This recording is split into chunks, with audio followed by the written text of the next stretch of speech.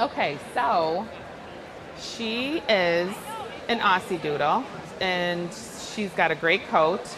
So what I'm going to do is, the first thing that I like to do, especially if I don't bathe them, is I like to just run my hand over their body to just check their top line, check to see if there's any, a lot of these dogs have these legs in the front that are, easty-westy, we call it.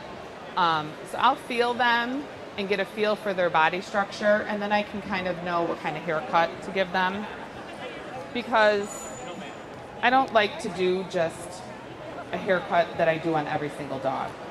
I try to give every dog a little style and give them angulation, try and correct their top line. And your client, it doesn't take any more time to do this. Your client... This is a really, really cute little dog. You can't have her. Why? Go away. Why? Because she's mine. But you could love on her. You could love on her. I have a black and white poodle I could almost trade. Maybe later. Now I'm really sad. Don't be sad. I'm always interrupting you. I'm sorry. It's okay. I love you. Love you more. Okay, so she has a little dip in her top line. And if you hold up her tail, she's a little maybe high in the rear. So I'm just going to comb this up. I'm going to take an attachment comb. This is our number 1. And I'm going to start right here in the middle, right after the dip. And I'm going to just take all of this hair off. And you can go shorter if you feel like this isn't taking enough off. Again, talking with your clients, finding out exactly what type of a haircut they're looking for. I will recommend them bringing pictures in. If they kind of see a dog online or they see a picture of how they want their dog to look, I recommend and encourage pictures. In your salons, you can actually take pictures of different haircuts and different breeds and have either one of those continuously running picture frames in the front on your desk, and then they can kind of look through it, or you can make a photo album. But so many people have this image in their head of what they want their dog to look like, and then they try and explain it to you, and it's not what they wanted. We all use different terminology, so it's really hard sometimes to figure out what your clients are looking for.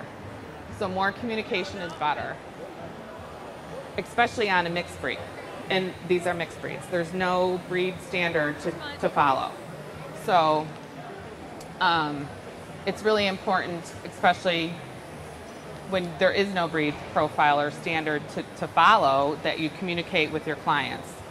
So again, this is a 1 length, and I'm following the natural angulation. And there's a pin bone here. Okay, this is the point of rump. This is called the pin bone. And what I like to do is take whatever I'm doing on the body and run that from that pin bone straight down. And I generally go to where the bend in the knee, the back of the leg is naturally. And I will take and I'll just skim this off the top of the hip towards the knee. And then I'll pick up the legs and I'll skim it on the inside of the legs as well. And I'm not pressing real hard when I'm doing that. Just skimming that hair off. We want to give them nice parallel lines, nice straight columns. And then I'll come to the front. And I'm going to pick up this ear and I'm going to take this all down the shoulder and the front chest. And I'm pressing hard here. I'm letting my clipper do all the work. And this clipper, this is our ZR2. This is our new cordless. We have just a Pulse ZR, and this is our 2. The difference between the 2 clippers is this one is a runtime of 3 hours now, and it has a removable battery. So this one will last a little bit longer. And you can remove the battery, and you can either charge the battery or you can charge the whole clipper on the case, on the face. You're a good girl. And if you see a dog that, we ultimately want to make their structure look better. So if we have a dog that's super long bodied and we want to make it more square, shorten it up a little bit, you can leave more hair here and more hair here. That's going to give the illusion that they're shorter backed. So, and by leaving a slight neckline as well, will give that more of an elegant neckline. And you can apply this to any breed. Shih Tzus, stand up, stand up. And I'm just gonna run this right underneath her body. And if we wanna leave, say, a little tuck up here, okay? Again, by leaving this hair, you're gonna make the dog look shorter backed. If we took all of this tuck up off, look how much longer she looks, okay? So by just leaving a little bit of hair here, it's giving the illusion that she's shorter. I'm gonna come right underneath the armpit, and I'm gonna come right into that tuck up. Now generally, most dogs, tuck up starts at the last rib, okay? Her last rib is right here. So I'm gonna come from this point, and we could actually grow this hair longer here, and then that would really make her look shorter. She doesn't have it, so I come straight down at that rib, and I really take this off short here. And I'll even go reverse. And when you're using your attachment combs, no matter what brand you use, make sure that you're practicing and playing with them. And what I do is, just like my other clipper, whatever blade I have on my clipper at the time is the blade I use for everything I need to use it for. I'm not switching and changing blades because that's adding more time onto the groom. So you want to make sure that you really use your clipper wisely. It's there for you. It's there so that you work smarter and not harder.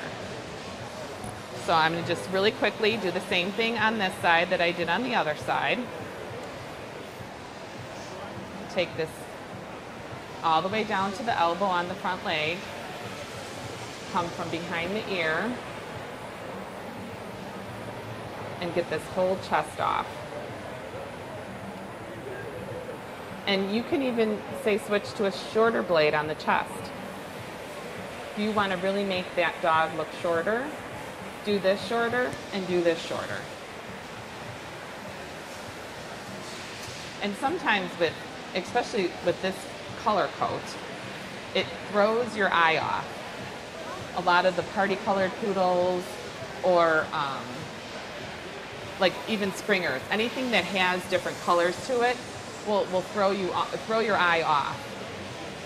So sometimes you'll have like a white patch here, and that's exactly where your eye goes to. So you can change the trim a little bit to make that not stick out so much. Again, making that dog that's on your table look better is what we want to do. And I'm coming from, again, this pin bone straight down in the angulation, and I'm leaving this because I want to make a nice angle on her tail. And her top line is pretty level now. Her tail set's good. If her tail set was lower, you can leave hair here, again, to leave that illusion of a level top line. I'm gonna come right underneath. And most of the time, most dogs are matted where? In their armpits, tuck up. If you have a client that the dog always has mats in the tuck up, don't leave the tuck up. You know, do it a little shorter in that area. I don't ever shave armpits unless they're matted. I feel like if you shave an armpit that's not knotted, when it grows back, that hair, those little pieces of hair, when they're walking, playing, whatever, is twisting. So inevitably, the next time they come in, there's going to be more mats. So unless they're not knotted, you're okay, Smoke. You're okay. I know. You saw your mama come back. Good girl. So I'm just going to come under and get this armpit nice and tight with whatever blade I'm using. But I will not come in and shave these armpits. And that's just my personal opinion. You guys, if that's what you're accustomed to doing and you doing it that way works for you, then do it. So her coat is a little straighter. She does have some nice body to it. I wouldn't say a curl, but she's got some nice wave. So I may not, on a client that says wants their dog a little fuller, I may not back brush it. If it's a dog that, you know, is short, I'll back brush this hair. But on this type of a coat texture, and if they want it left a little fuller, I won't do that.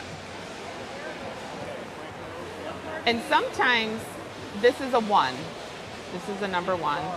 And sometimes with the doodles, they want them to have that really nice curl and wave to their body after they're being groomed. And after they're being groomed, they're fluffy and blown out and straight. So I'll take a spray bottle with water in it and spray them down and kind of just pat their hair down, and it brings that curl back to them. So a lot of customers like that. Okay, let's get some of this hair out of the way.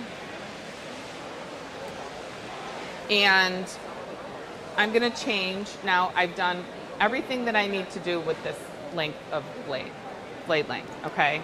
So now I'm gonna go to an O comb. And this is gonna leave it just a little longer.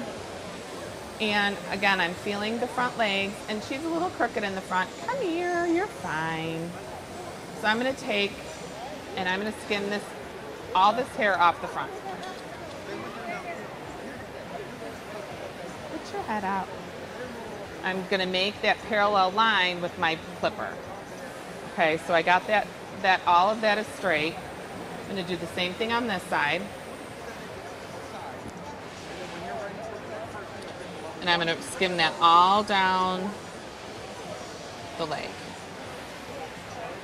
And I did that on the inside of my back legs with my number 1. But now I'm gonna come down into this area and very lightly take my O comb, and I'm just gonna skim this hair.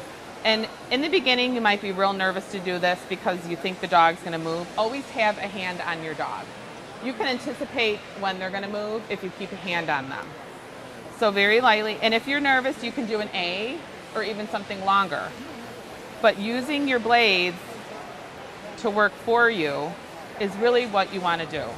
You wanna get to know exactly the look that each blade is gonna leave. So I already kind of just did a little taking off. It looks so much better. And I'm gonna take and I'm gonna do this on the outside. And again, to shorten her up, we're gonna leave a little more hair here. I'm not gonna take a lot off, but I'm gonna skim it. And this allows me more time and really less time to scissor. So the more time you spend using this, the less scissoring you're gonna have to do. And I'm just taking and I'm just skimming all this hair off. I'm gonna take down the hock as well. And again, make sure that your client is on the same page with you about the length you're gonna leave. And it's hard really the first couple of times that they come in. Again, they have an image in their head of what they want their dog to look like, and sometimes it's not what you did. And it's okay. Next time, tell them, bring me a picture, give me a better understanding of exactly what you're looking like, what you're looking for. I'll have, you know, these Bichon clients will come in and they'll bring me a picture of this show dog that's perfectly, you know, proportion, has great structure, and they come in with, you know, this really long-legged Bichon and a nose, a muzzle this long. I can't do that on your dog. And it's okay to be honest with them and let them know that I'll do my best to make it as round as I can, but we need to grow the head fuller, or whatever you need to do to make that dog look better. But it's all about communicating with your client.